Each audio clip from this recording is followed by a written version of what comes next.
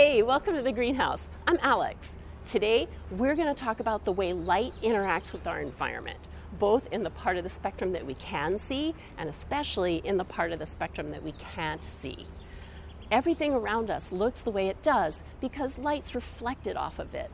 Those leaves are green, my pants are orange, and this juice is blue because those are the colors that are being reflected, and our eyes are really good detectors of light in the visible part of the spectrum.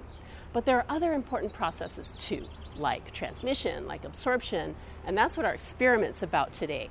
But first, I want to think about the work of some non-scientists who spent a lot of time thinking about color and thinking about light.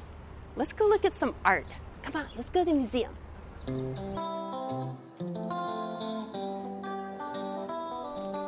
150 years ago, the Impressionist painters actually tried to paint sunlight. And the way that they went about it gave the name to their movement. They used little blobs of color to create an impression of sunlight and shadow. Using colors side by side has the advantage of creating a bright and vibrant scene instead of the darker tones that result from physically mixing two colors of paint. To a scientist, each color in the spectrum is associated with a wavelength of light. Our eyes are color detectors, and our brain mixes the different wavelengths reflected from each little stroke of color in an Impressionist painting. Green light, right in the middle of the visible spectrum, has a wavelength between 500 and 565 nanometers. When we look around us, the specific wavelengths that are reflected and the wavelengths that are absorbed define the colors that we see. We can show that reflected energy on a graph with the amount of energy on the y-axis and the wavelength of the energy on the x-axis. Green leaves reflect green light and absorb blue and red, so we perceive Monet's garden as green. If we look at Cézanne's paintings of apples, we see the reflection of longer wavelengths, yellow, orange, and red, while green and blue are absorbed. The converse is true for Van Gogh's deep blue sky. Short wavelength blue and violet are reflected and the other wavelengths absorbed. And the energy spectrum extends far beyond what our eyes can see. Just beyond red, the longer wavelengths are in the infrared part of the spectrum. And if we go shorter than violet, we're at ultraviolet wavelengths. So every color in this painting has its own wavelength. And before we leave the world of art, think about the fact that whatever device you're watching this video on works in exactly the same way as an Impressionist painting, with little tiny blobs of color that your brain is interpreting. Those Impressionist painters really were very modern. Okay, so every color has its own wavelength. Fun fact? Or does that really matter? Yeah, it matters because those different wavelengths of energy interact with molecules in our environment. Different wavelengths interact differently, and specific wavelengths interact with specific molecules. For example, the sky is blue because short wavelength blue light is scattered by gas molecules in the atmosphere, but just the blue, and so that's what we see. Refraction is the bending of light. Short wavelengths bend more than long wavelengths, separating out the colors of the rainbow. Reflection is a behavior of light we're all familiar with. Here we're looking at lamplight reflected off the water. When we were looking at the Impressionist paintings, the pigment molecules in the paint reflect specific wavelengths that we see as color. When we look through a window, we're seeing light transmitted through the glass, which is transparent to visible wavelengths. And finally, light can be absorbed. The wavelengths that are absorbed are the colors that we don't see. Scattering and refraction are subjects for another day, but here we'll think about reflection, absorption, and transmission. In the experiments we'll do, we'll need to graph the data that we collect, and there are two common types of graphs that we could use. We just looked at one of these, a reflection spectrum, where wavelength is on the x-axis and the intensity of reflected light is on the y-axis. Blue paint and blue dye reflect blue light, and the reflection spectrum shows an energy peak at blue wavelengths. We could also make a graph showing where energy is absorbed. This would be almost the opposite of the reflection spectrum. Blue dye absorbs red light, so on an absorption spectrum, we see an energy peak at red wavelengths. We can also make a graph showing which wavelengths are transmitted through a material. Light shining through a container of the dye in blue juice would be absorbed at red wavelengths and transmitted at blue and green wavelengths. These three graphs are similar to each other because the x-axis is always wavelength. However, we can also do something different and put time on the x-axis. This type of graph is called a time series, and it shows us how things change with time as we conduct our experiment. This will be the first graph that we make with our experimental data. We're going to do two experiments with red and infrared light to explore the change in absorption of those specific wavelengths when we add specific molecules to the system. In the process, we'll also see some of the effects of transmission and reflection. First, we'll use the visible light emitted by a desk lamp and look at what happens when red wavelengths interact with blue food dye. Then we'll do a very similar experiment with infrared energy and watch it interact with carbon dioxide gas. Okay, here's the visible light experiment. Desk lamp here, a 1-liter bottle of water, some blue food dye, and a light meter on the far side looking at the light that has passed through the bottle of water. The light meter that we're using can detect white light and 3 specific wavelengths, red, green, and blue. We're going to run our experiment for 4 minutes. The first minute will be our baseline. Then we'll add 2 drops of blue food dye to the bottle and see what changes. We'll collect and display our data during the experiment on a time series graph. The graph will display the change in color of the water on the left-hand y-axis and the change in red light transmission on the right side y-axis. The horizontal axis is time.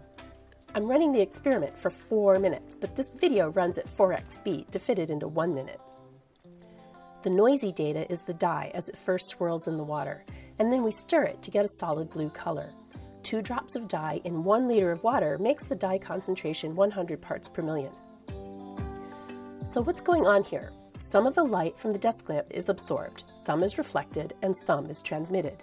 We can see the blue wavelengths being reflected and transmitted, and the light meter shows us that the red light that was initially transmitted through the clear water is now mostly absorbed by the blue dye. So this is what it looks like when a specific wavelength of light is absorbed. Now we're going to swap out the components of the apparatus so that we can run the same experiment but with a different wavelength of light. Here we're going to shine longer wavelength infrared energy through a bottle containing carbon dioxide gas. First, we'll swap out the bottle because I want to modify it so that the empty bottle transmits as much infrared energy as possible. That means cutting out little windows in the hard plastic and covering them with food wrap, which is much thinner and more transparent to infrared. You can check out the companion how-to video for step-by-step instructions at normal speed.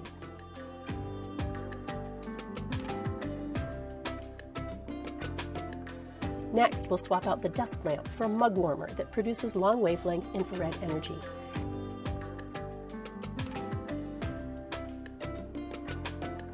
And then we'll change the detector. Instead of a light meter, we'll use an infrared thermometer. I'm going to tape the thermometer in place and use a small clamp to hold the trigger down during the experiment so that I don't bump or jiggle the thermometer trying to hold the trigger with my hand. Last, to add CO2 to the bottle, we'll dissolve sodium bicarbonate tablets in water in a separate bottle connected by a tube to our sample chamber. I'll also put a CO2 probe in the top just to make sure that the carbon dioxide is actually getting to the sample bottle, since unlike the blue dye, CO2 is invisible. Since I'm using an inexpensive infrared thermometer with no data output, I'm going to use my phone to record a video of the thermometer display as we add the carbon dioxide. The CO2 probe will output directly to my computer. Ready to go, so again, we'll run the experiment for about a minute without the CO2 so that we record a baseline for the empty bottle. Then we'll plot the data as a time series like we did with the blue dye. Here, the left side vertical axis is the concentration of CO2, and the right side vertical axis is the change in transmission of infrared energy through the bottle. When I add 2 antacid tablets to the small bottle of water, they effervesce and release carbon dioxide. On the computer monitor, we can see our baseline value, and then we can see the CO2 increase. And we also see a decrease in the energy measured by the infrared thermometer.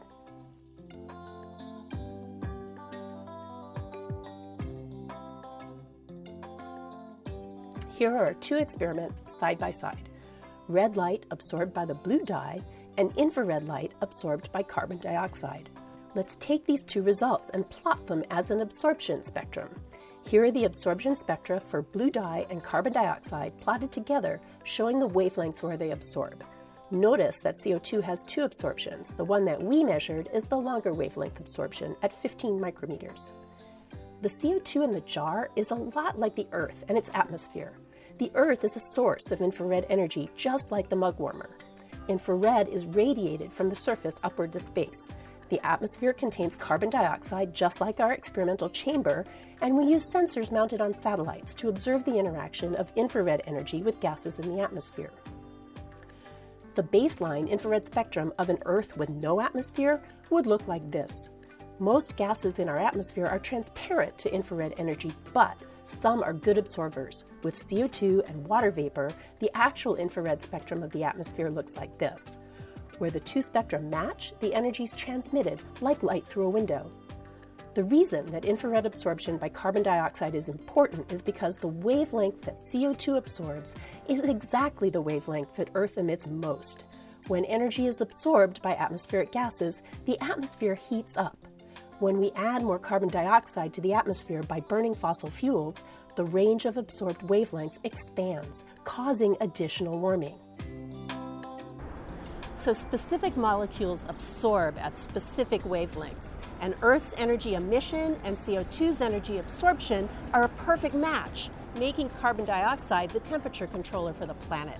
A little CO2 keeps us warm, too much CO2, and it's too hot. Right, buddy? Ow!